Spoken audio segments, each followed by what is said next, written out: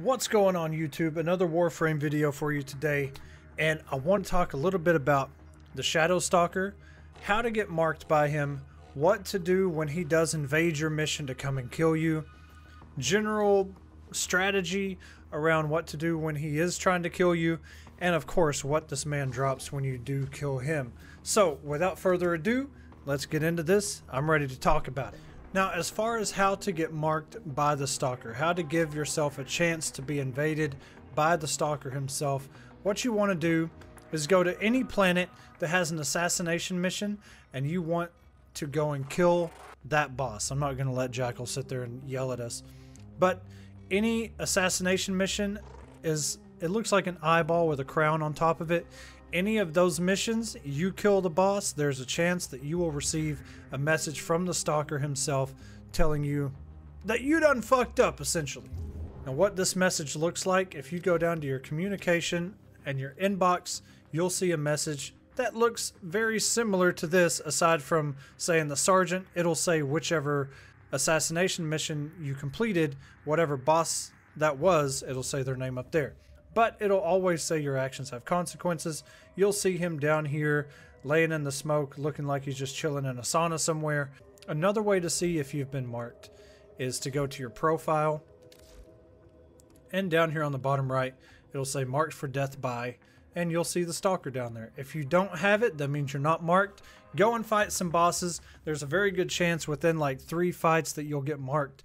It does happen pretty frequently. While I'm on this topic, I should say that it does stack. Let's say you do 10 assassination missions, and out of those 10, you get 5 messages from the Stalker. So just know that you're always marked unless that icon is not there. So if we look at some of these weapons that he does have the chance to drop, which I don't have all of them. I do have the Dread and I do have the Despair secondaries.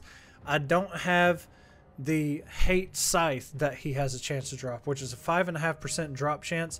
But I do have this Nakana that does have the very beautiful Blind Justice stance mod. I'm not going to display it, but just the animations in this stance mod alone are worth it. I'm not huge on a lot of the sword stance mods, but this one I approve. Very smooth, some really cool animations, and honestly, it's just a very swaggy, smooth sword stance mod, and I approve it. Out of all the other ones, Blind Justice is actually a really nice one. Now, if we look at the Dread, which is, there's a 38% chance that this drops when you kill the Shadow Stalker. It's a really nice looking bow, and as you can see, the arrows look more like razor blades, and there's a reason for that. That reason is, well, let me take off Fanged real quick. The slash damage is, like, this is probably 6 times, 7, 8 times more damage or proc than Impact and Puncture.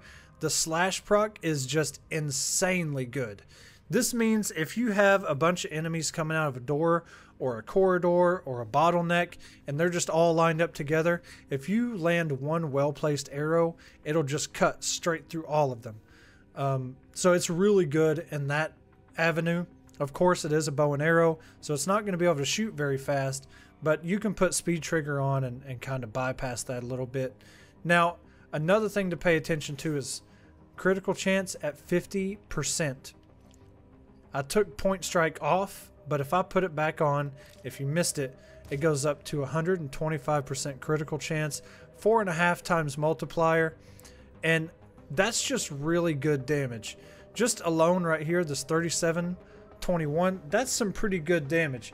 But this is what I took off when I first jumped in here, which all it does is plus 120% slash damage. Just look at that number, 5,500 and some change. Plus you stack that with the 125% critical chance and the 4.5 times multiplier. Plus, hello, split chamber at 90% multi-shot.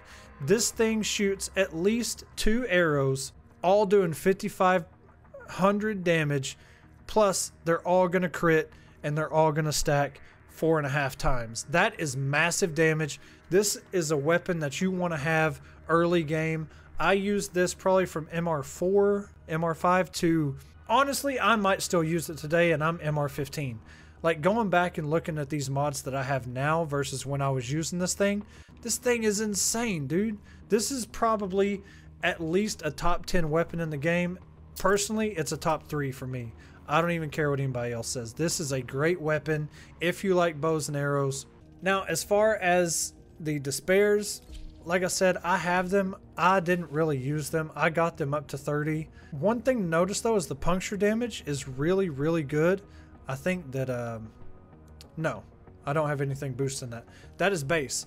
129 puncture damage. You can obviously boost that with a mod that would increase that number. And plus, notice here that it's more of a status weapon than it is a critical weapon. So there is that. Now you can always mod this for crit and leave status alone, but just base, it is a little bit more towards the status side at 25% actually than it is at the critical side. As far as a general idea of how to approach the Stalker, you'll know he's coming into your game because your screen will flash like a really dark red. It'll flash and you'll hear like this almost like a very loud whisper, if that makes sense. It's almost like a little screech, and then he'll pop up on the screen and he'll say he's coming for you. He always says something different. The advantage of having a lot of people, let's say it's a duo, if he's coming for you, one of the best ways to just to approach fighting him is to not fight him, because if you get in a melee battle, especially early game, you're probably going to lose really fast. If you go down but not out, or you die, he'll leave. He doesn't drop anything, so even your partner cannot kill him. He just leaves immediately. So my best advice is, if you're by yourself, stay at a distance, try and shoot him, try and stay evasive, shoot him, do some aim glides, try and bullet jump your way out of his general area, and just try and take him on from a distance. Don't get too close, especially if you're by yourself. If you have a partner or you have a squad of people, probably the same idea applies, except if everybody's being ultra aggressive, you can try and be a little bit more aggressive. Just be careful not to die. If he's focused on you, if he's invading you, if you got the messages that popped up on screen, that means he's strictly going to focus on you. So your other teammates, whether it be just one teammate or 3 teammates, they can all kind of go ham on him. He will make himself invincible for a little bit, but he will pop back out of those stances and they can hack and slash their way into killing him. Once he dies, everybody gets their same rewards. So that's pretty much the video.